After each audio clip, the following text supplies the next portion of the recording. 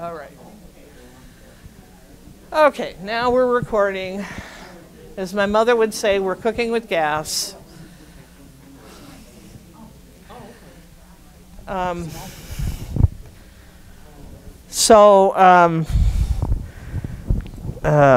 as an FYI, I was kind of looking at, you notice that we're on chapter 9 and we've got about 7 more chapters to go. So we will, if I can cover, or if we can cover a chapter a week, that should take us until just before the end of April. But you know me, I don't want to rush through this conversation. For those of you who have been a part of this Bible study or have been a part of other Bibles, I took care of your job. Alex, once again, I'm doing your job. Just saying. I just want an increase in pay. That's all I'm asking. And I'll get another 10% of nothing. So, the what? Or, yeah, no, please. I have so many holy cards. What was I saying? So, yeah, if for those of you who have been a part of my Bible study, when I was working, we actually went until like mid-May. Sometimes we went to early June, depending on what we were studying. So it may look more like the old days, the good old days, you know. And again, if your plan was to not be here after Easter, then you know that you can always get the lessons online. And if you want copies of my Bible study, the last screen gives you my email address, and you can always email me, and I'm happy to send you the copies of my notes. Okay, so I'm trying to think if there's any, and I'm wearing the green today because I wear red on the 17th. 19th is St. Joseph, but I wear red just in protest that nobody wears red. In protest. Yes, yeah. Yes, well, good. The 19th is St. Joseph, and again, we were having a conversation about how so Mary is considered, if we were to take all the saints and put them in order of importance, Mary would be the pinnacle, right? Because she would be, part of her charm is that not only is she human, but she was the sole human who was born without original sin. Yes, Jesus Christ was born without original sin, but he was also God. So we can't, equate Mary to Jesus. But Joseph would be right below her, and yet we tend to negate him because there's so little known about him, and so many other saints take precedence over Saint Joseph. But to me, I want to be more like him, because he, like me, has original sin, and he, like me, struggled, and Mary did too. I'm not saying, and Jesus did too in their humanity. I'm not saying that they didn't, but we just need to push Joseph, okay? So I want to hear the wearing of the red on the 19th, and no red beer, because I don't think Joseph drank beer. Okay. Just red wine. There you go. Red wine. Okay, sorry. I'm a little punchy today because I'm a little tired today. So, all right. Before we get started, the question has been posed to me about whether we should start wearing name tags. Okay, because that we all are familiar with each other's faces, but it's kind of like many, when it comes time to call their attention, it's like, "Hey, you in the green," So if I were to supply us with a bunch of name tags, I could put them on the table here with pens, and all you would need to do is put your first name. and your correct first name, John Wayne, is not, well, we were talking about it earlier, and he said he used to like to prank and going to conferences, and he'd put like John Wayne or Paul Newman.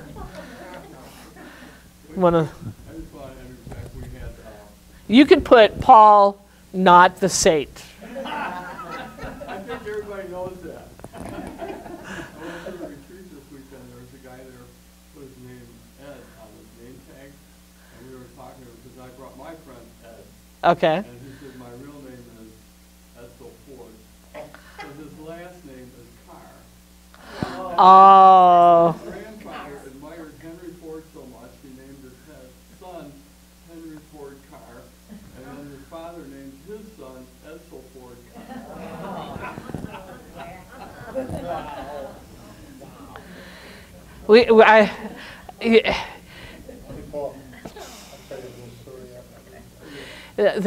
Yeah, I have a name story too. That has nothing to do with, but sharing name stories. A friend of mine was a principal of an inner city Detroit school, and they were having their kindergarten roundup, and the parent filled out the form and handed it to the secretary, and the secretary called my friend over and said, just check out this name. And okay, she says, point the parent out to me. So she did. She showed, so she went over to the mother and said, introduced herself, and she goes, oh, your daughter has a very interesting name. How do you pronounce it? Oh, sister, it's Famali. Yeah, you've heard this joke. Wait. And she goes, Famali? She says, well, why, where did you get that name? And she says, oh, I didn't name my daughter. The last name was Jones. She says, the hospital did. When the baby was rolled in, female Jones. He had a Famali too? Yeah. And it's, on TikTok, every once in a while, you'll have these teachers trying to pronounce the names of their students, and it's like, and it's Ladasha. L-A dash mark. S-H-A or something like that. It's like crazy. Okay. But then we have the names of the Bible. And those are pretty crazy too. Okay, so name tags. I will make sure that we get name tags next week. And just come in. And then when you see the name, start calling them by name. Because the more you say their name, don't just eyeball it. Ellen and Mari, it's so good, because the more you say it, the more it stays within your brain. And speaking of names, here comes Aileen. Dennis, can I help you? Thank you, Aileen. Thank you, Aileen. You've helped a lot. Yeah, we appreciate all the goodies you set out. Thank you. Okay, so today what we're going to do at the beginning is to do just a little bit of a review because we're moving into a new section or the last major section of St. Paul's expose on salvation history, and a very interesting one to boot. And then we will go into chapter 9, the rest of chapter 9, but we will not complete chapter 9. So we'll save the last verse or so to next week, okay? And unless there's any comments, questions, concerns, anything that came up during the week, then let us pray. And we begin in the name of the Father, and the Son, and the Holy Spirit. Amen. Come, Holy Spirit, fill the hearts of your faithful, and kindle in them the fire of your love. Send forth your Spirit, and they shall be created, and you will renew the face of the earth. Oh, by your Holy Spirit, you are, help us to know what is right, and always rejoice in your consolations. We ask this through Christ our Lord. Amen. Okay. So just as a review, a reminder, the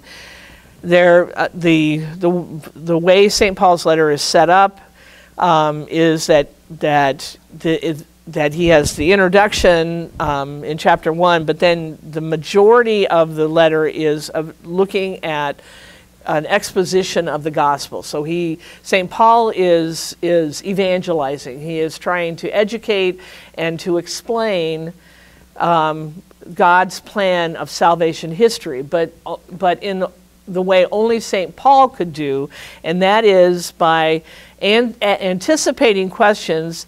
Sometimes we hear the questions, sometimes we don't. But anticipating questions and answering those. And so in this last section of chapter 9 through chapter 11, St. Paul is now, he has provided an explanation of how both the Jews and the Gentiles have been divinely adopted by God, and how God has a plan for and a purpose for their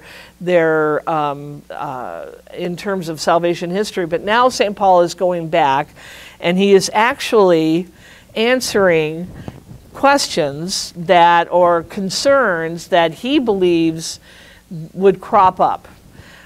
So the first one being that now the Messiah has come, where does that leave Israel's story and role in salvation history? And I, even as we beginning these chapters, I've really appreciated this, because I've wondered about this, in terms of I get, that they were faithful Israelites, and that the majority were not all that faithful. But where does that leave all those people who were not faithful? And where does that leave those who, and that's his second question, because some Jews continue to resist the gospel, does that mean God has rejected them as his chosen people? Are we the chosen people now? And the answer to that is yes, but what does that leave those people? It's kind of like, hey, you take this document. Well, you're not doing the job I want, so now you take it. Is that kind of the God's plan? And so what we're going to learn today is no, that God has, yes, we are the chosen people, but God has not forgotten the original people that he chose. Even if they choose to not recognize Jesus as Lord and Savior. And then the third question being, what of all the promises in the Old Testament that God will save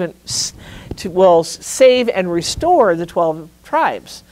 And we're going to kind of look at that today too. That God said, especially as the Assyrians were conquering their lands, and you have Hosea and Isaiah, and you have and Amos, who are offering comfort to, don't worry, God will restore our tribes.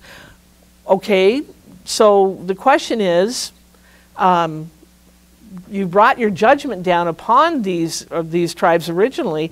What does that mean? Are you going to actually restore these into 12 tribes? And St. Paul kind of answers that today as well.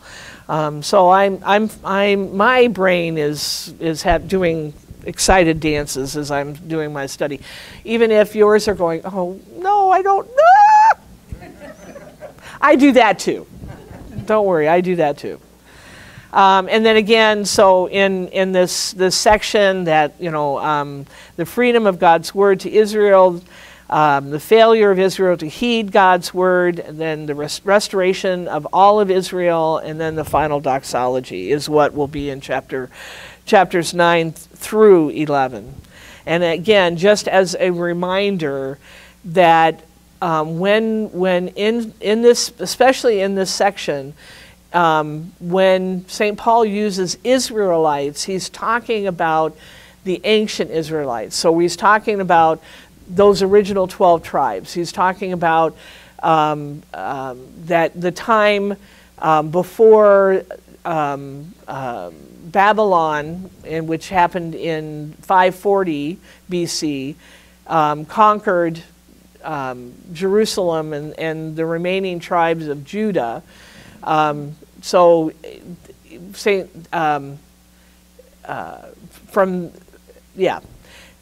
Not all Israelites are Jews, but all Jews are Israelites. Okay? All right. So, what are the Israelites then? Israelites are, so all Jews are Israelites. Anybody who can show a pure lineage back to the original 12 tribes. So they were in Babylon, but they were allowed to. the Jews who so the difference is that when Assyria conquered the land, the northern tribes and came into the southern tribes as well, they would take some of the Israelites back to the lands that they conquered and put them in situations where if they wanted to marry and procreate, they had to marry among the people that were there.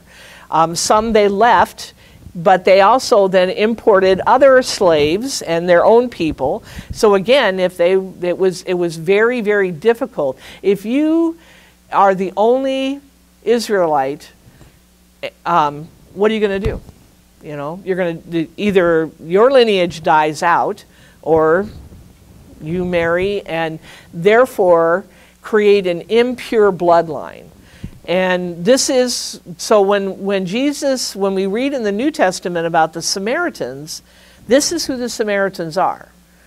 Yeah, the Samaritans are those who have an impure bloodline because their land was conquered, they intermarried as survival, and but they also created their own religion, which does not have a temple in Jerusalem. So that was an issue as well. But that's what why the proud and haughty, the arrogant Jews, those who, when Babylon conquered them, they allowed them to remain as a cluster, as a community, as a whole group. So did some of them marry Babylonians? Oh, I'm sure they did. But there was enough of a pure bloodline that they were able to maintain, so that this lineage to Jesus Christ would be maintained. And this is all a part of God's plan of salvation. So promises that were made in ancient times, God orchestrated to happen so that those promises would be fulfilled. Yes, Maureen. What was the name of the Samaritan religion? The name of the Samaritan religion. You said they had their own religion. Yes, they did, and they worshipped I can't. You know what? I will bring that back to you next week, unless somebody else knows. I don't know the name of it, but what happened is that the God of Israel just became one of the gods of all the Yeah. tribes. Yeah. And the difference between the Assyrians and the Assyrians' theory was if you split up all these people, not enough of them could get together to revolt. Yeah. But they were smaller in Babylonia. The Babylonians idea was to keep them together and show them that they can live here, they would be more content and also not revolt. So it was a difference in philosophy of how you control the people you conquered. And the Babylonians also had a genuine respect for other cultures. And so like with Babylon, actually there were 3 waves of coming into Jerusalem and taking the Jews to Babylon. And the first wave was to take all of the scholars and all of the rich and the powerful, because a part of it was they wanted to know what these people knew, and so it's a difference between, yes, the arrogance of the Assyrians saying, our goal here is to control you, and the way to control you is to divide you, as opposed to the Babylonians who said, you know, we respect what you have to offer. We want you to offer that in our land, so we're going to bring you over, but we'll allow you to continue to live the way you have lived and to pray the way you have prayed, you know, so forth and so on. So yeah, thank you. So the Jews today, are they Israelites? The Jews, so the answer, Maureen's question is, are the Jews today, are they Israelites or are they Jews? And the answer to that is yes. Because all Jews are Israelites. They can, and a very orthodox, or there's another word I'm not thinking of, but there are some groups of Jews, and there are some individuals within the Jews today who can actually trace their lineage all the way back to Abraham. So, so yes, so all Jews are Israelites, but not all Israelites are Jews. So Jews today are Israelites. But Jews, actually, the name Jews come from Judah, because it was the tribe of Judah that was the predominant tribe in control of Jerusalem. Yes, sir. I've heard that the name Kohan. regardless of how it's spelled, Right. C or K Or QU. yeah, is the most consistent DNA of any surname in the world. That they all trace their name back to the son of Levi, Korah. Oh, okay, okay. And it shows in their DNA. Wow. Cohen? Cohen. So CK doesn't matter. OHN. Yeah, or EN. Or Yeah, and regardless of how it's spelled, yeah, has the strongest genetic consistency. Interesting. I didn't know that. Okay. Any other questions before moving on? All right. So again, just a summary of what we looked at last week in chapter 9, verses 1 through 5. So St. Paul is, the first thing he is offering in those early verses is in praise of the nation of Israel. He wants everyone to understand that God meant the Israelites to be a gift. And this is the bolded is taken from, I think, verse 4 and 5, I believe. So, you know, that the Israelites, they received the first adoption. So they received the divine adoption. They offered the glory of God because they personally witnessed the power of the Lord throughout their history.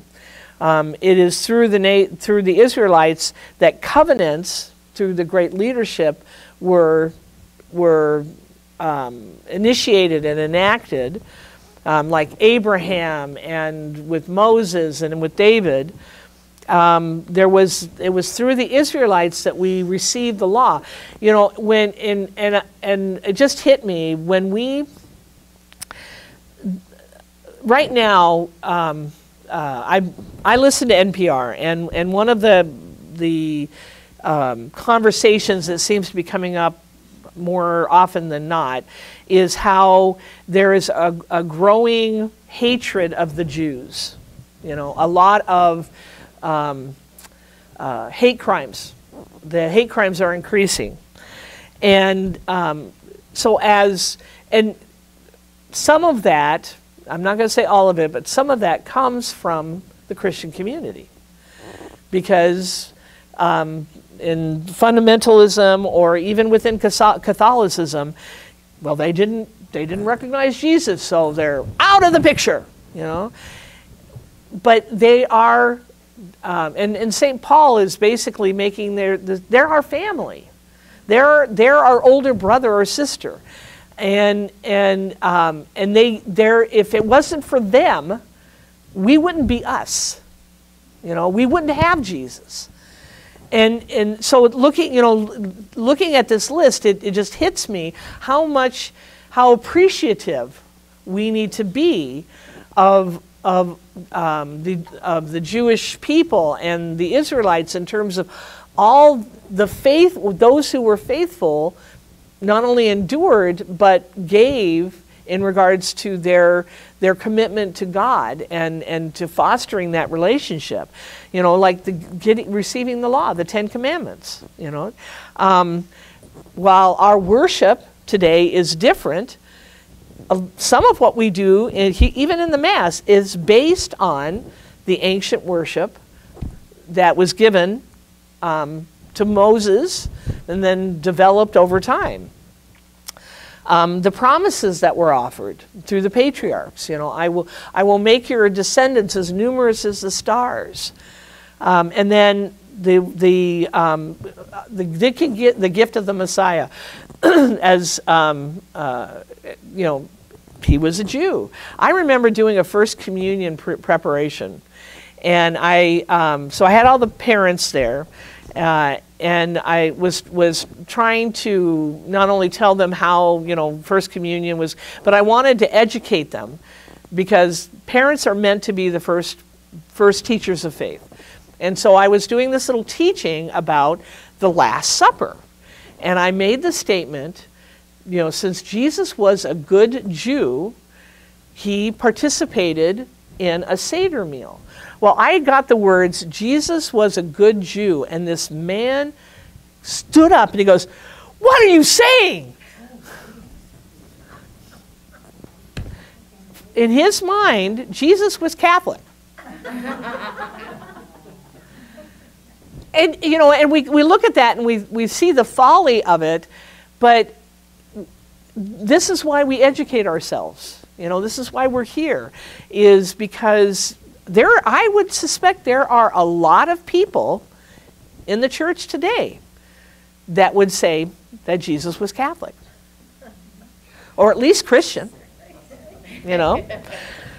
So, you know, How do you suppose they came up with that? because that Jesus was Catholic, or you know what, I'm not going to presume to read their minds, but my own experience tells me that that in our own insecurities, we want to fortify ourselves with names to drop, I guess is the best way to put that.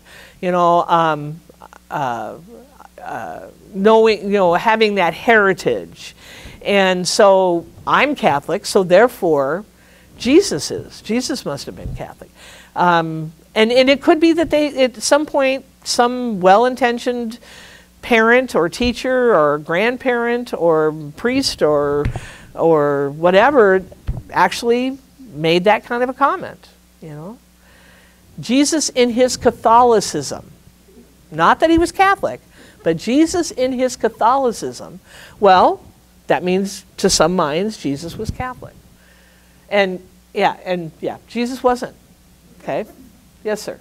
I mean, a lot of us were taught early that you had to be Catholic to get to heaven. So, therefore, Catholic. Yeah.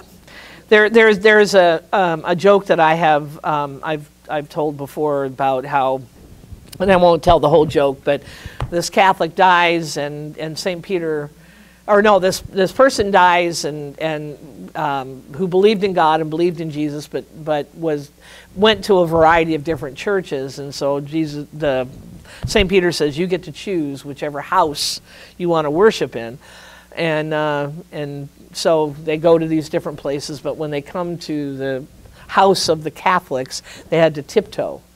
And when they tiptoed away, and why did we do that? And he says, well, the Catholics think they're the only ones up here, you know.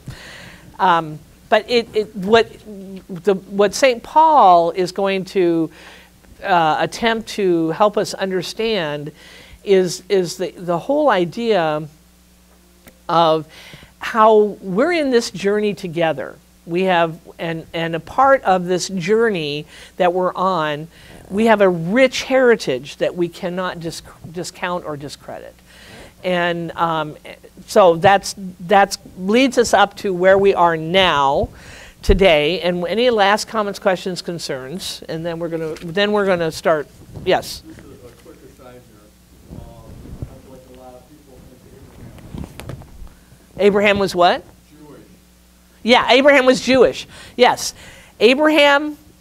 Yeah, was he was Aramaic. But yes, and in some, yeah. Well, we're gonna do a little bit of historicizing today. So we're gonna leave it to St. Paul to teach us. Okay, not Paul here in the room. Although I do love Paul here in the room, and that's on camera, Paul. So you you could throw that back in my face someday. Okay, so we are looking at chapter 9, verses 6 through 13. Okay, and let me turn off my... But it is not that the word of God has failed, for not all who are of Israel are Israel, nor are they all children of Abraham because they are his descendants. But it is through Isaac that descendants shall bear your name. This means that it is not the children of the flesh who are the children of God, but the children of the promise are counted as descendants. For this is the wording of the promise. About this time I shall return, and Sarah will have a son. And not only that, but also when Rebekah had conceived children by one husband, our father Isaac, before they had yet born or had anything, good or bad, in order that God's elective plans might continue, not by works but by his call, she was told, the older shall serve the younger. As it is written, I loved Jacob, but hated Esau. Okay. Perfectly muddy, huh? Comments, questions, concerns? Mine says, for when Rebekah had conceived twin children. Yeah. Yeah. Esau and Jacob are twins. Yeah, right, but I noticed that. Yeah. Yeah, mine doesn't either. Any other observations, comments, questions, concerns?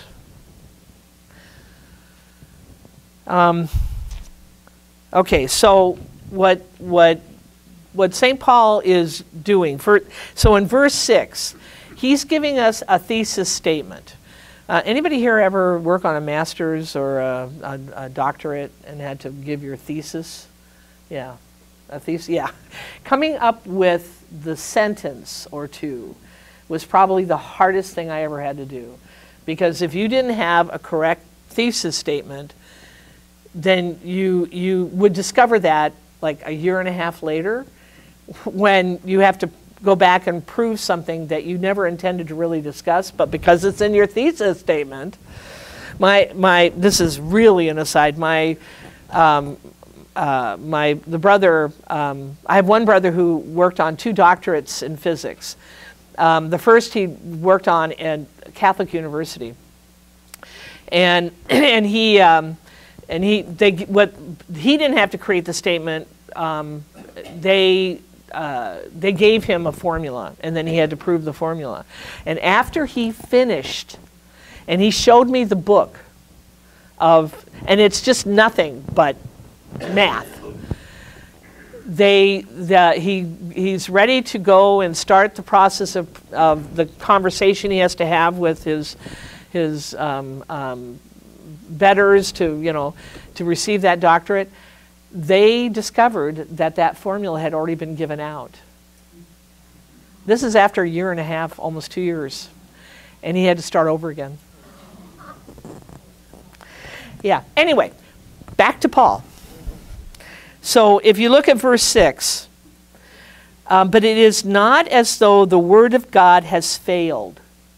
So this is his thesis statement. He is assuming that somewhere in someone's mind, they're asking those questions that we looked at earlier. You know, God has failed in some way. For not all who are descendants from Israel belong to Israel. And what basically what he is going to discuss in these coming verses is that there are going to be two. We have to think in terms of two groups, not Jews and Israelites, faithful and not faithful. That there are key people that are the faithful, people who have a strong relationship with God, and they nurture that relationship, and they seek to please God, and they live in that relationship. And then there are those who are basically by name only. You know, we all know people who will say that they're Catholic, right? Or say they're Christian, or say they're some denomination, but they never darken the doorstep of a church. You know, Christmas is very secular. Easter, it's about the dress and the chocolate bunnies, but there is no effort to really make a connection behind how they're naming themselves and the truth behind that name. Does that make sense?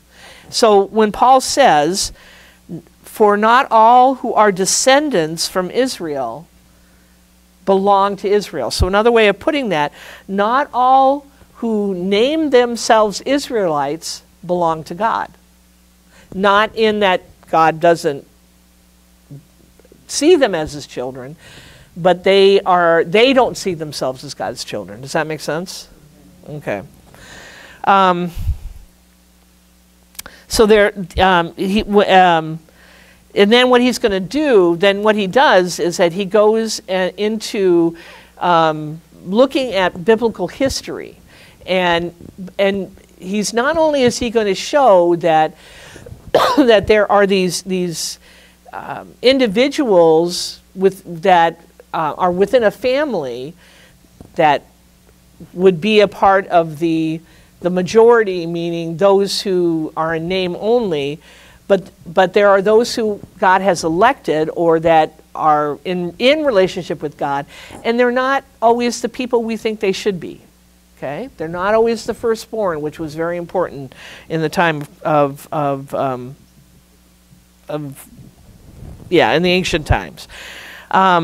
So that's what he's trying to set up here, and one way that I kind of want to demonstrate that, okay, do not fall, is I'm sure some of you have seen this before, but I have a handout here. Do me a favor, if you would be so kind. It's like I said, I know that you probably have seen this before, but in terms of the, this was created when people were saying, but I'm not, God's not choosing me to do something spectacular. I'm going to read it through. Noah got drunk. Abraham was too old. Isaac was a daydreamer. Jacob lied. Leah was ugly. Joseph was abused. Moses was a murderer and stuttered. Gideon was afraid. Samson had long hair and was afraid. Rahab was a prostitute. Jeremiah and Timothy were too young. David was a murderer, an adulterer. Elijah was suicidal. Isaiah preached naked. Jonah ran from God. Naomi was a widow. Job was bankrupt. John the Baptist ate bugs. I love that one. Peter denied Christ. The disciples fell asleep while praying. Martha worried about everything. The Canaanite woman was demon-possessed. The Samaritan woman was divorced more than once. Zacchaeus was too small. Paul was a murderer. Timothy had an ulcer, and Lazarus was dead. You know, it just gives us a list of these people throughout the history of salvation history that God selected, and St. Paul is basically trying to alert us to, or to teach us, is that we need to trust in God's selection, in God's election. The other thing that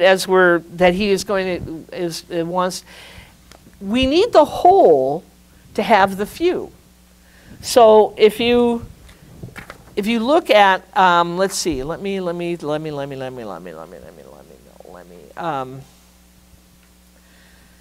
the people, if you look at David, King David, all the people that had to live, marry, give birth, then they married and gave birth, and they married and gave birth to get to David. And none of those names are on this list. None of those names are on this list. Some of those names, well, all of those names are actually in Scripture. But if another way to kind of look at this is if you go to Matthew chapter 1, it gives the lineage of Joseph. And ask yourself, how many of those names do you recognize?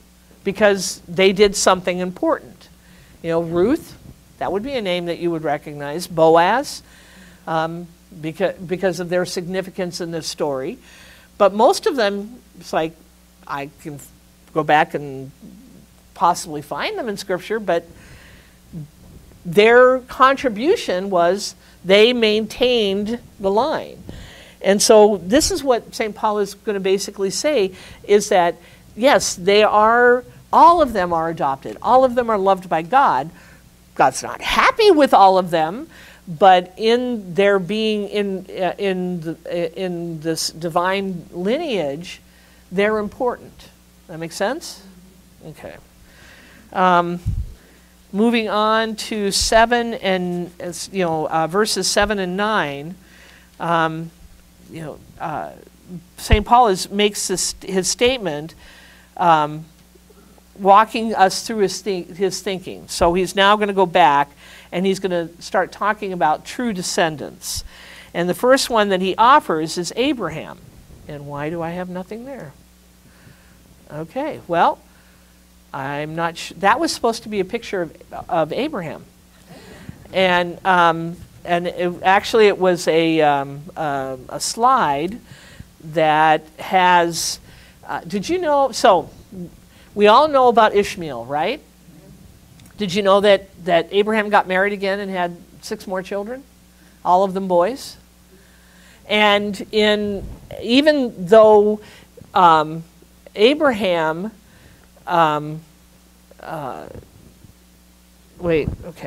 Abraham, his first child was by Ishmael, and with Sarah's handmaid. Ishmael was the oldest. Ishmael should have gotten the promise, the descendancy, the legacy of Abraham, because he was the oldest.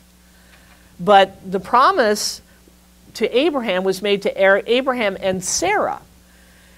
And again, part of what St. Paul is trying to point out here is that God does what God does, not because sometimes God does what God does to show the majesty of God.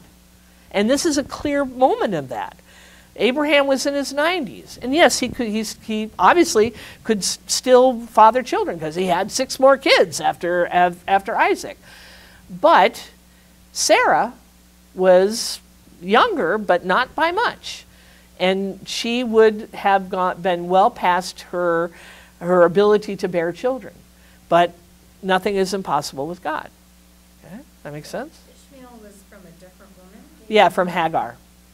Hagar, Hagar. Yeah, so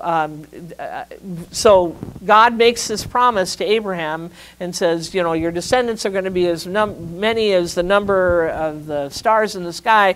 But, you know, like if God came to you and said, you're going to hit the lottery, wouldn't you all of a sudden start, every time you bought a lottery ticket, this is the one, this is the one. And after like several years, like a couple of decades of this is the one, maybe, you know, they took matters into their own hand. And Sarah said, well, maybe God forgot us. She didn't, that's my thinking, not that it's in Scripture. I tell you what, we're going to take matters into our own hand. It wasn't uncommon. It was actually the practice. If the woman could not, and it was always the woman's fault, if the woman could not bear a children, specifically an heir, a son, then the handmaid, one of the handmaids, was given to the husband, and through the handmaid was the heir produced, and that's what Sarah did. She said, "Here." Unfortunately, once Isaac was born, she had a real problem with Ishmael and Hagar, and had Abraham send them off into the desert. But that's for another study. Okay.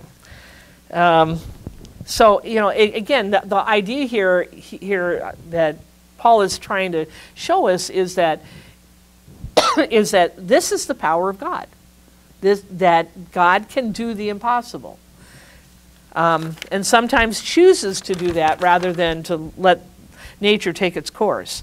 And then moving into verses 10 and through 12, we move to the next story. So Abraham and Sarah, they do have a child. His name is Isaac. Isaac gives birth, but he gives birth to twin boys, Esau and Jacob. Huh? Isaac gives birth? Oh, excuse me. Rebecca. You're right. You're right. And yeah. Okay, so wait. What? Okay, I'm just behind in my slides. Okay, so just so that I'm not missing any information, in verse 6 when he says, it is not as though God's word has failed, basically what he's saying is because some Jews continue to resist the gospel, does that mean God has rejected all his chosen people? And then, so this slide is meant to, I don't know if you can see those green arrows, it's the idea that this whole is created so that a few might act out God's plan. And in Romans 11, so too at the present time there is a remnant chosen by grace. And that idea of remnant is important for us to keep in mind. So, went the wrong way. So here is the slide I was looking for earlier. So you have Hagar and Ishmael by Sarah, Jacob, or Isaac, excuse me. And then Jacob has, yes, we'll get to him in a minute. But Esau. And then by Keturah, she has 6 sons. Okay? Yeah. So here is, and this is a part of the story, is that within Scripture, in Genesis 18, these 3 strangers come and visit Abraham and Sarah at their tent. And some scholars say that these 3 were angels. There are many beautiful icons that have been painted depicting these 3 as the Trinity, Father, Son, and Spirit. But they come, which was the custom of the time. Abraham and Sarah showed hospitality, meaning they had them sit down, let us feed you, here is some water. And because of their graciousness, one of the angels, or one of the Godhead, says that this is when they say, Sarah, you're going to have a child. And Sarah, actually, he says this to Abraham because it wasn't appropriate for women to sit with the men while they're eating. Sarah is in the tent, and when she hears this, being the good wife she is, she's eavesdropping. She hears this, she laughs. And that's where they get the name Isaac. She who laughs. That's what Isaac's name means. Okay, but now, and then moving on, so Isaac marries Rebekah, and Rebekah is told that she will have twins, but the favor will rest on the second son. So Esau is the first twin born, and in Scripture it says that Esau was born with Jacob holding on to the ankle, so like he was holding him back, maybe, I don't know, but the favor of God, or the remnant, passes through not to Esau, the oldest, but to Jacob. Okay. Okay, that makes sense? Okay. So the takeaway of all this is that God's ways are not our ways. And that the grace of God, one of the things we have to constantly put to the front of our brain is that the grace of God does not rest on our merits. Abraham was not a sinless man. Jacob was not a sinless man. But God's favor, like in this list, God's favor does not depend on our merit. It depends on our openness to be used as God's vessel. Verse 13. So verse 13 where it says, as it is written, Jacob I loved, but Esau I hated. So again, this is one of those times when the scholars go, I don't know. Some of them made the comment, though, that did God hate Esau? No, because Esau actually in Genesis there, God shows favor to Esau and the Edomites, but that it is written this way to show a sense of differentiation between the two, is to separate them. Not that God hated Esau, but that his favor rested on Jacob. Okay? All right. With that, we are going to read verses 14 through 18. What then are we to say? Is there injustice on the part of God? Of course not. For he says to Moses, I will show mercy to whom I will. I will take pity on whom I will. So it depends not upon a person's will or exertion, but upon God who shows mercy. For the Scripture says to Pharaoh, this is why I have raised you up, to show my power through you, that my name may be proclaimed throughout the earth. Consequently, he has mercy upon whom he wills, and he hardens whom he wills.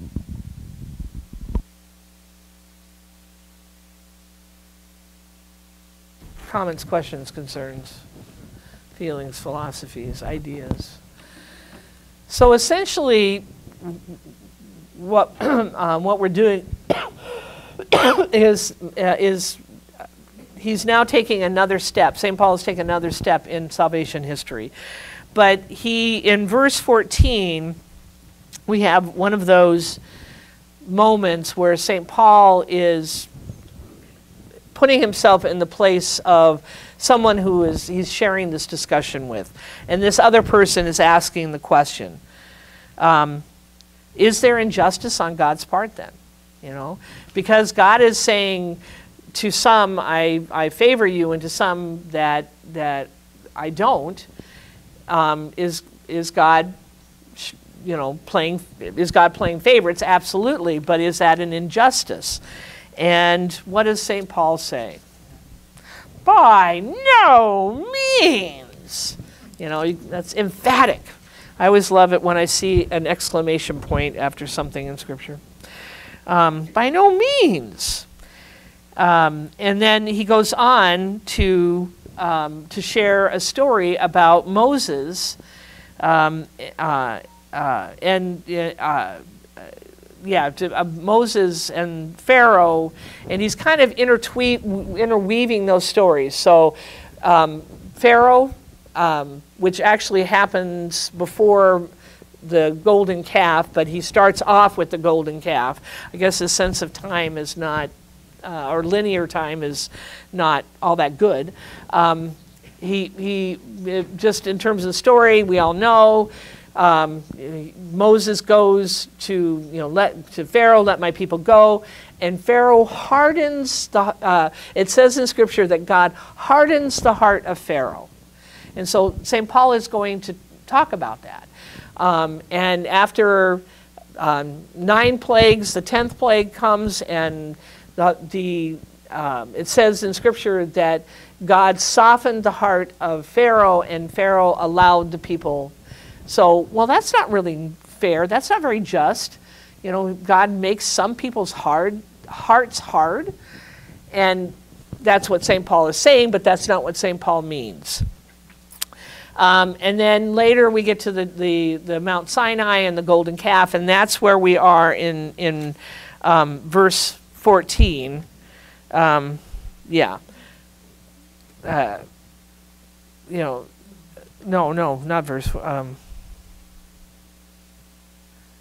verse. Excuse me, I did not. In verse 15, for he says to Moses, I will have mercy on whom I have mercy, and I will have compassion on whom I have compassion. That's a quote from Exodus. So what happens is Moses is coming down from the mountain with the 10 Commandments, and the Israelites, in the 40 days that Moses was on the mountain, they're freaking out. They're in the middle of the desert. They don't know where they are. They don't know what their future is going to look like. They're remembering at least they had a bed, and they had more than bread and quail to eat. And so they start freaking out, and they decide that Moses has died up there, so they're going to go back to the religions that they had when they were in Egypt, and they collect the gold, and they build a golden calf, and they worship that calf. And just as they're worshiping, down the mountain comes Moses, and that's where the breaking of the tablet. But Moses and then God then have this conversation, and God it says to Moses, and the plan was to completely annihilate the Israelites, just wipe them all out. God, just like with Noah, you're not living the way I want you to live. You're not getting the clue, so we're going to start over again, clean slate. And that just like with Noah, Moses was going to begin the next chapter. And Moses argues with God and says, not to do that. And,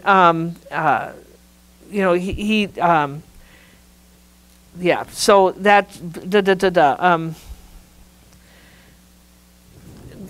basically he does convince Moses, or Moses does convince God to punish the Israelites, and that's why they wander in the desert for 40 years. And if you ever look at a map, It's not 40 years worth of wandering. It's not 40 years worth of wandering from where they were to where they were meant to go. And it has more to do, it also has to do with when they get there, they actually do go from the mountain to the promised land, and they don't trust God. And so God says, so here he says, I'm not going to wipe you out. There he says, you're wandering.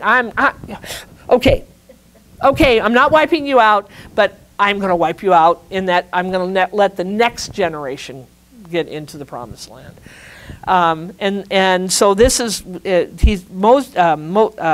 St. Paul is quoting what God says to Moses in Genesis at the end of the conversation with the golden calf, when he says, I, God, will have mercy on whom I have mercy, and I will have compassion on whom I have compassion. So basically he's saying to Moses, okay, I'm going to have compassion on these people. Does that make sense? Any questions? I see perplexed looks on, or maybe it's boredom. I'm just reading it as perplexed. Okay, then he goes on in verse in verse 17, takes a step back and he goes to talk about Pharaoh. And here he's having a conversation in regards to the hardening of heart. So God will show his favor on the remnant, so that his plan of salvation can come to fulfillment. But for that to happen, sometimes bad stuff has to happen. So when, big step back, Joseph, Technicolor Dreamcoat, famine in the land, Jacob's other 11 sons and their wives and their children and their tribes are in the famine. They come to Egypt where food is plenty and Joseph can watch over them. And I'm sure in God's mind, and I'm being very humanistic here, God's saying, okay, the famine's over, go home. And the Israelites are going, wait, this is very comfortable. You know, not only do we have plenty of food, this is a beautiful land, and we have a favored nation status because our brother is second to the Pharaoh.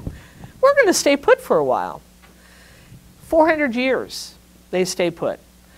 So something has to happen to get that crowbar under their butts and lift them up and get them back on task. Okay?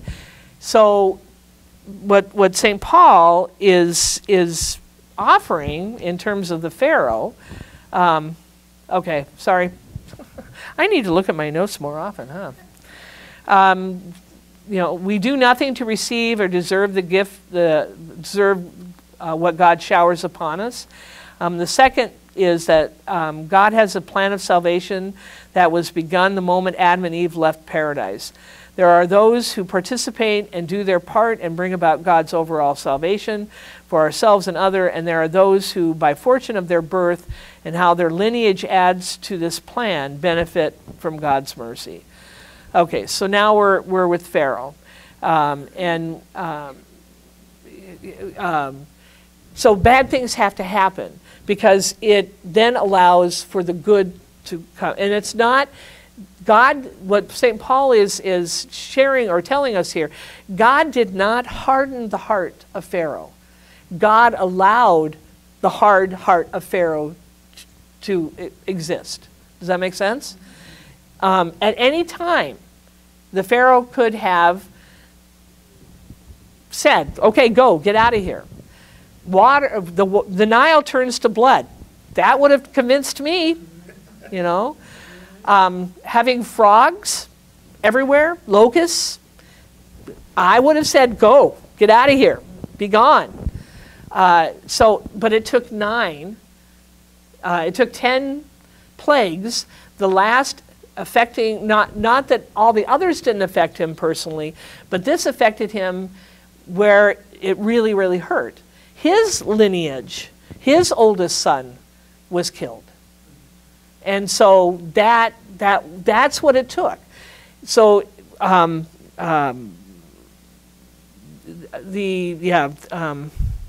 God, what St. Paul is offering in 17 and 18, for For Scripture says to Pharaoh, I have raised you up for the very purpose of showing my power to you, so that my name may be proclaimed in all the earth. So part of it is, this is who you are, I'm going to work with that. That's what God is saying. But a part of my working with that is that I can show my power, my glory, my awesomeness. So then he has mercy upon whomever he wills, and he hardens the hearts of whomever he wills. Again, allows for someone's heart to be hardened. Okay. Comments, questions, concerns? Yes, ma'am. All the people that were destroyed before Noah, before these other things, did they go to heaven? So all the people who were just okay. The bigger question is Scripture tells us that when Jesus Christ rose from the dead, he opened the gates of heaven. Okay, where did all those people go before the gates of heaven were opened? So you have all these people throughout the whole Old Testament that, because the gates were closed with Adam and Eve and were opened again with Jesus, you have basically 2,000 years of history, and all those generations, where did those people go? And so simply put, they went to they didn't go to hell, they didn't go to purgatory. They they went to a waiting room, essentially, is the best way to put that. Huh? Land of the dead. The land of the dead, yes. And basically they were waiting for Christ to open the doors of gates of heaven. So yeah, all those people who died, not only with Noah, but throughout all of the Old Testament, that's where they went. Okay? Okay. Comments, questions, concerns? Okay. So to drive this point even further, Paul is going to share with which is one of my favorite images in terms of the power of God and the will of God and what God can do and cannot do. So, and we know that for those who love God, all things work together for good, and for those who are called according to his purpose. So keep that in mind. And now, boy, I did not do a good job. You can tell I did this when I was tired. Okay, but we're gonna verse. So we're looking at verses 19 to 29. You will say to me then, why then does he still find fault? For who can oppose his will? But who indeed are you, a human being, to talk back to God? Will what is made say to its maker, why have you created me so? Or does not the potter have the right over the clay to make out of the same lump one vessel for a noble purpose and another for an ignoble one? What if God, wishing to show his wrath and make known his power, has endured with much patience the vessels of wrath made for destruction? This was to make known the riches of his glory to the vessels of mercy, which he has prepared previously for glory, namely, for us whom he has called, not only the Jews, but also the Gentiles. As indeed he says in Hosea, those who were not my people I will call my people, and her who is not beloved I will call beloved. And in the very place where it was said to them, you are not my people, there they shall be called children of the living God. And Isaiah cries out concerning Israel, though the number of the Israelites were like the sand of the sea, only a remnant will be saved. For decisively and quickly will the Lord execute sentence upon the earth.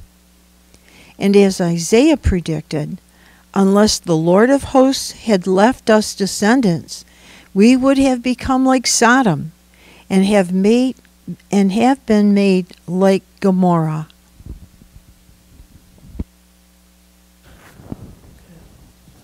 Comments, questions, feelings, ideas, concerns? So again, this, as we enter into verse 19, St. Paul is continuing his imaginary conversation. So when he says, "You will say to me then," so why does he still find fault? For who can resist his will? In other words, this gets into the whole conversation of predestination. About and there are people who choose who walk away from faith in general because they don't want to believe in a God who is a divine puppet master, and they want to celebrate and live in their free will, which God wants them to. But this is also where some Christian denominations get into this idea that before you were born, it's like God sat down and created a map of exactly, and so you have no control. You really don't have any control of how you're living your life. It's all been predetermined, and what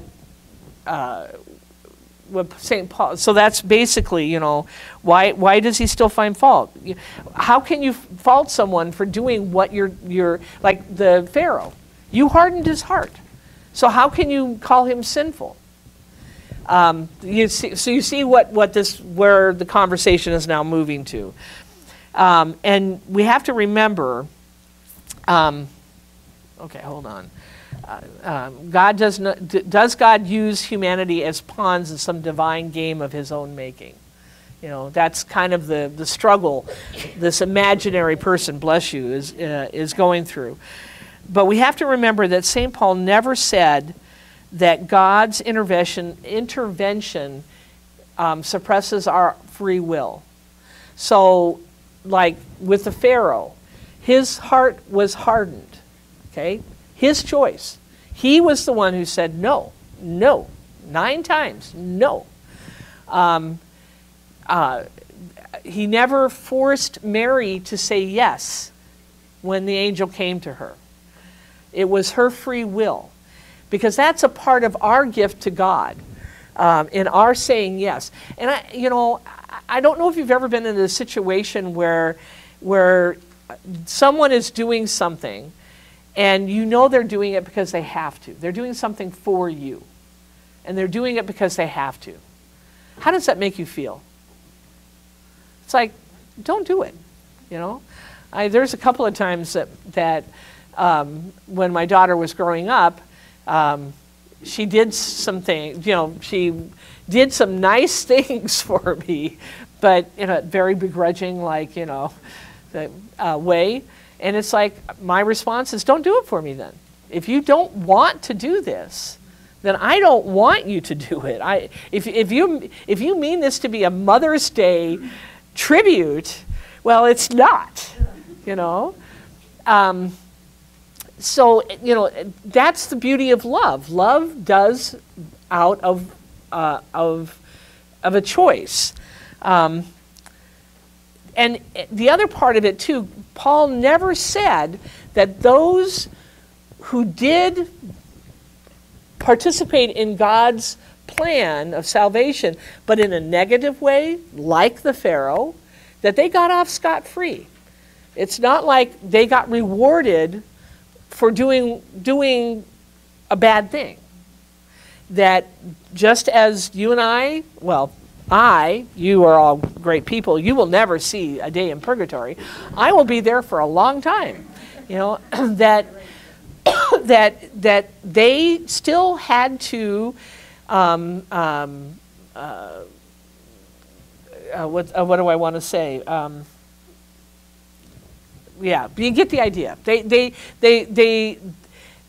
had to show that they recognized that what they did was wrong and do their penance for that. Okay,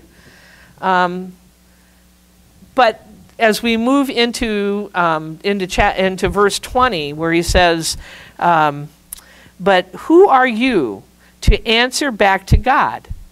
Will what is molded say to the molder, why have you made me thus? So Paul is kind of like doubling down and saying, okay, yes, God has used this, but he's now doubling down and saying, because he's the creator. Who are you to question God?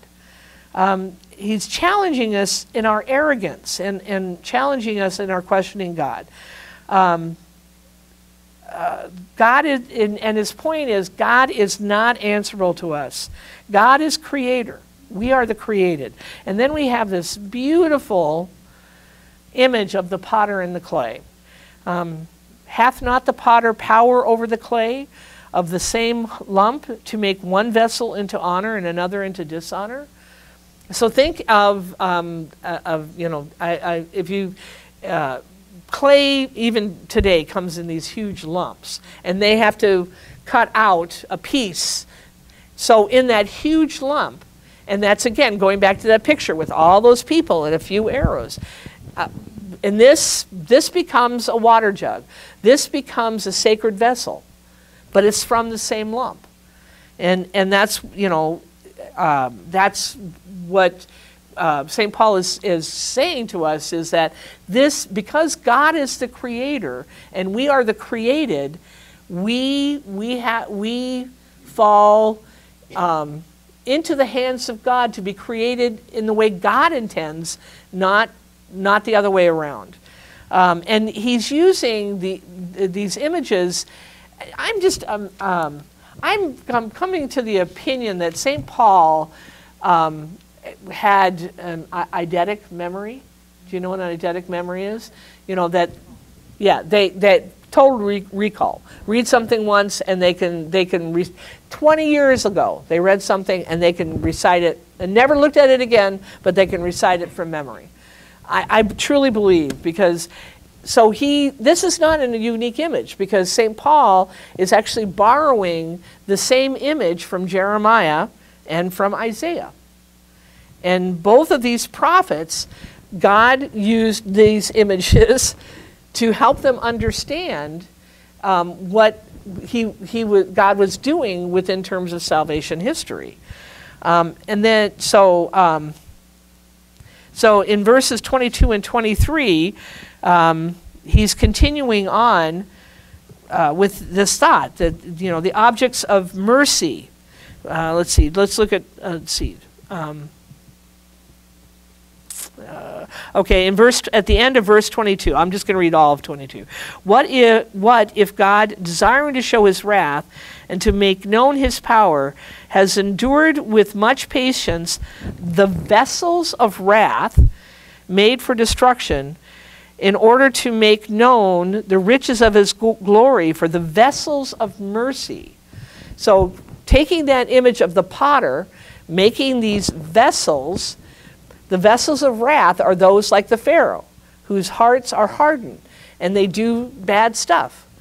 I have a new perspective now on bad stuff that happens and bad people.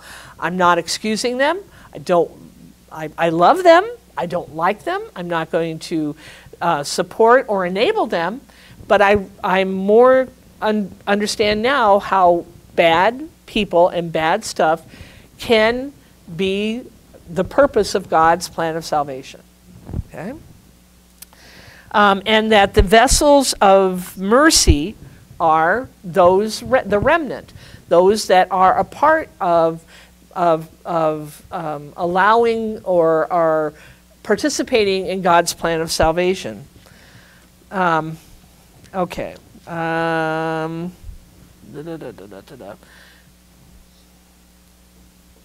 So this is one of those moments too where if you don't, verses 22 and 23, if it doesn't necessarily on first read or second read or third read doesn't make sense, it's because he starts off.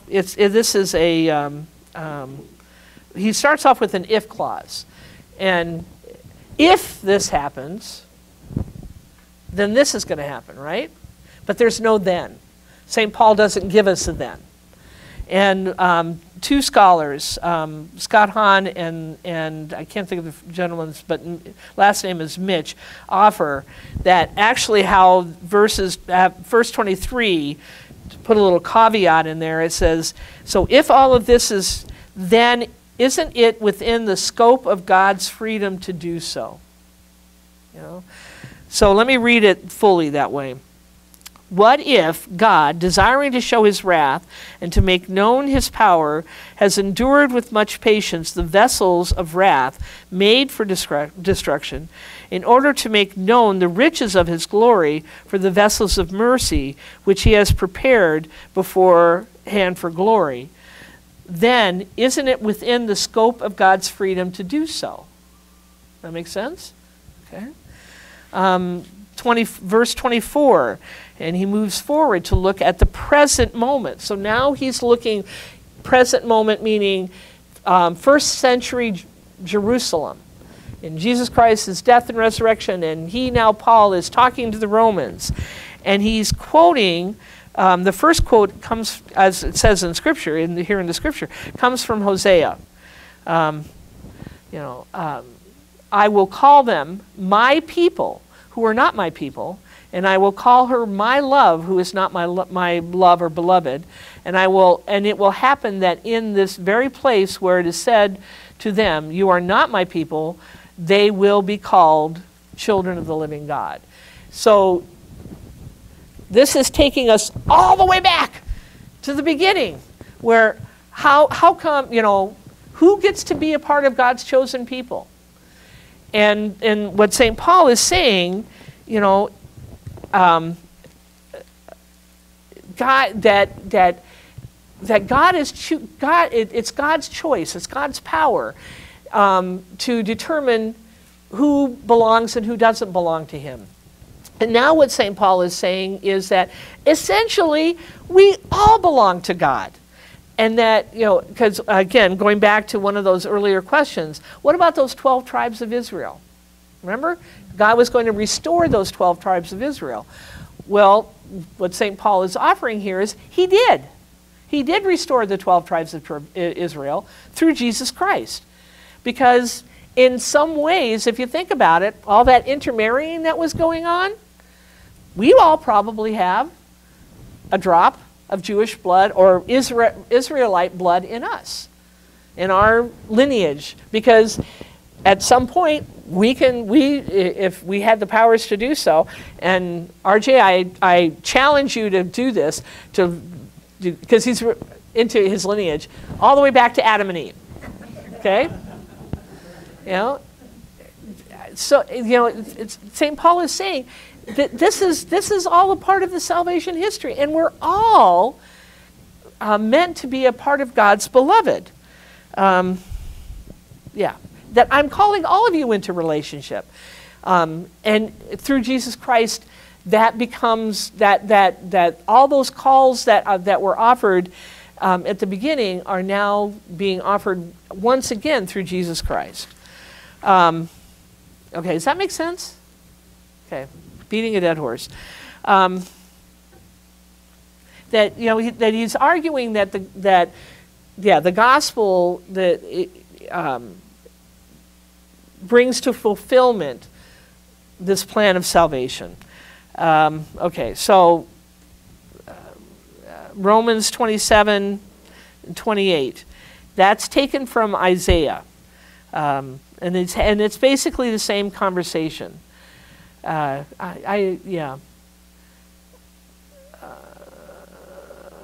I was doing this in the wee hours of the morning, so let me read it here as Isaiah cries out concerning Israel, though the numbers of children of Israel be as sands of the sea, only a remnant of them will be saved. For the Lord will execute his sentence upon the earth with rigor and dispatch. Okay, the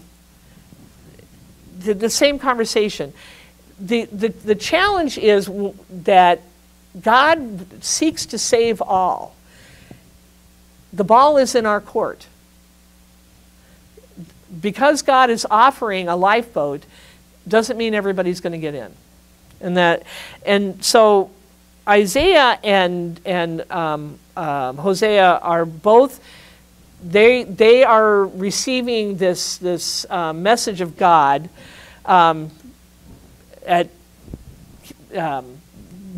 just before Assyria marches into destroy the land. And so what you see here so when you go to verse 29, when he says, verse 20, and as Isaiah predicted, if the Lord of hosts had not left us children, so if God had not protected a remnant, a lineage, we would have fared like Sodom and Gomorrah. Okay, and we remember the story of Sodom and Gomorrah. And interestingly enough, Lot argued with God and said, or argued with the angel and said, because the angel said, leave, get out of here. I've got to protect you. I'm going to destroy this Sodom and Gomorrah. And Lot said, well, if there are 50 righteous, would you not destroy? If there are 40 righteous, couldn't even find 10 righteous people. That's why it was destroyed. But God was willing to save the Sodom and Gomorrah if there were a few righteous people remaining within the confines of the city.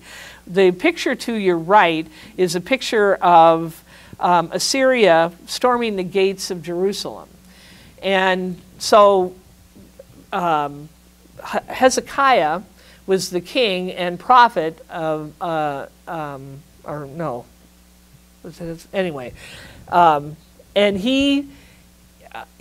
they prayed to God. He had everybody get down on their knees and pray that God would save Jerusalem. And so Jerusalem was saved.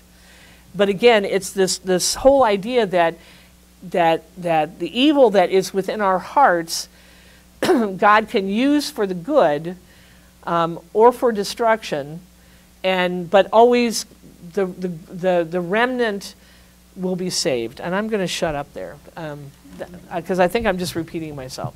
Comments, questions, concerns before we pray? Yes, Paul. I just want to make one observation, if you allow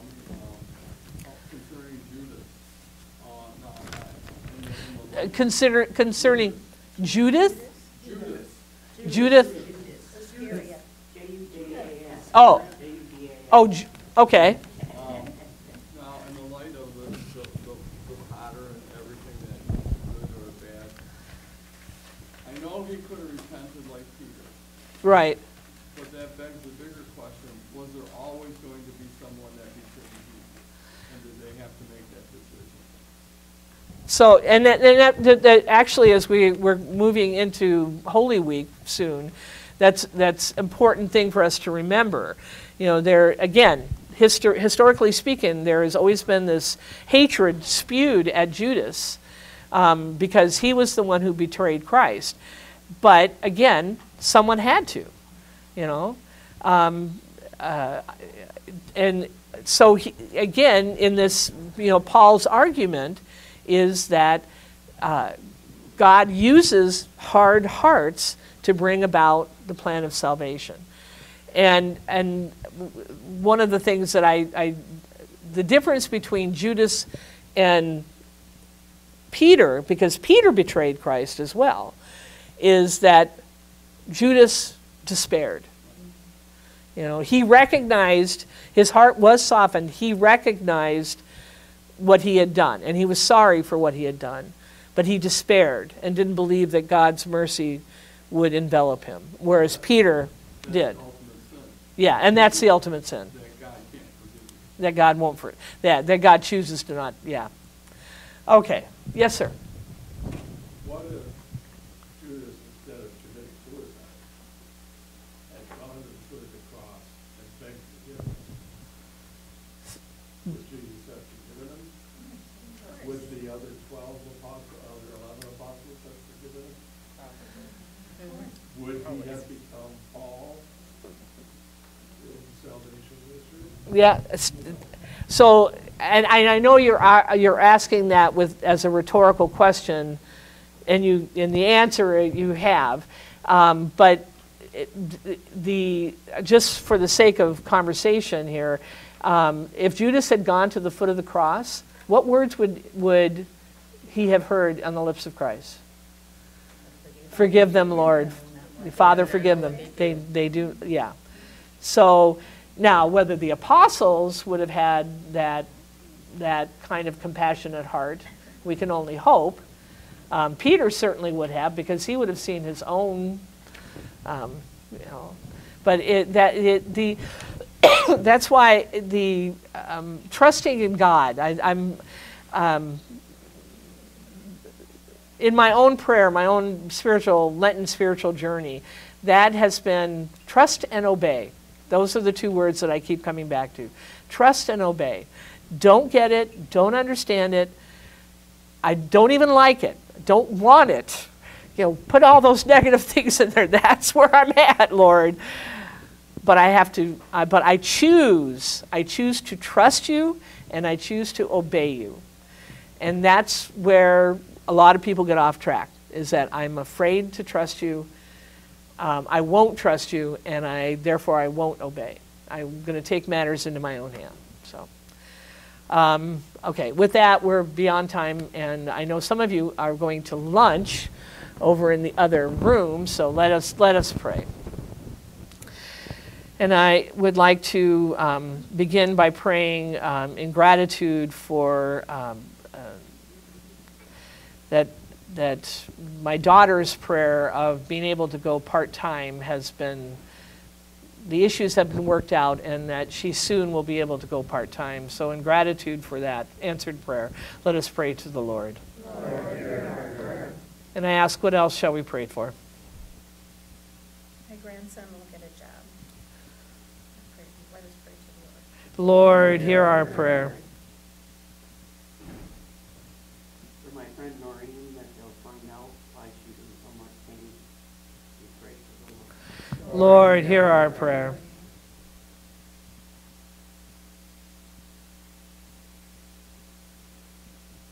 For my family, let us pray to the Lord. Lord, hear our prayer. And for those... People of Israel and Gaza, that situation is resolved sometime soon. Let us pray to the Lord. Lord, hear our prayer. And for our country as we move further into our campaigning, that justice and truth will prevail. Let us pray to the Lord. Lord, hear our prayer.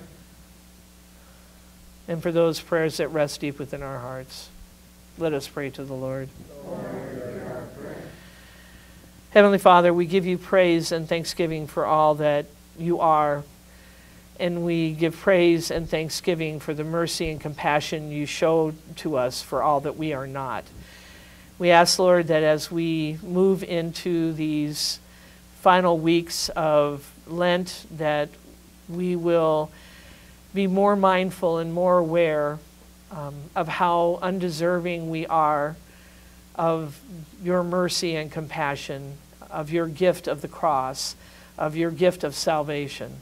Give us the strength to proclaim your love through our lives and in our words, and give us the strength to continue to seek and know you.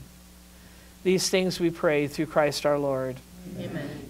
And we acknowledge that you are God and we are not, by saying, Glory be to the Father, and to the Son, and to the Holy Spirit, as it was in the beginning, is now, and ever shall be, world without end. Amen. And we end as we began, in the name of the Father, and the Son, and the Holy Spirit. Amen.